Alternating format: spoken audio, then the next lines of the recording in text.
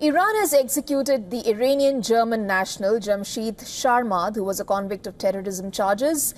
The Iranian media has reported this, and Sharmahd, the President of the United States, was sentenced to death in 2023 for his alleged role in a 2008 blast that claimed 14 lives.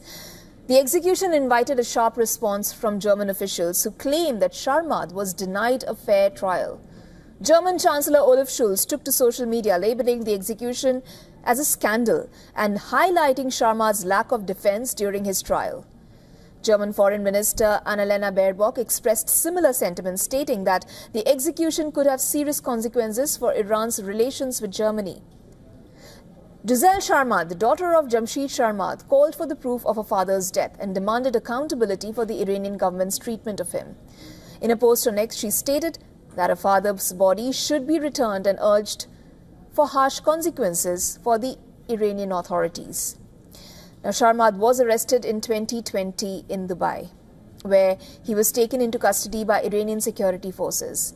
He faced allegations of directing terrorist operations from the United States. The Iranian regime has accused him of collaborating with Western intelligence agencies and claimed his activities threatened the national security.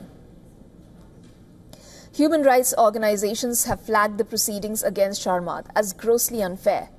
Amnesty International highlighted that he was denied access to an independent lawmaker and faced significant barriers in his defense.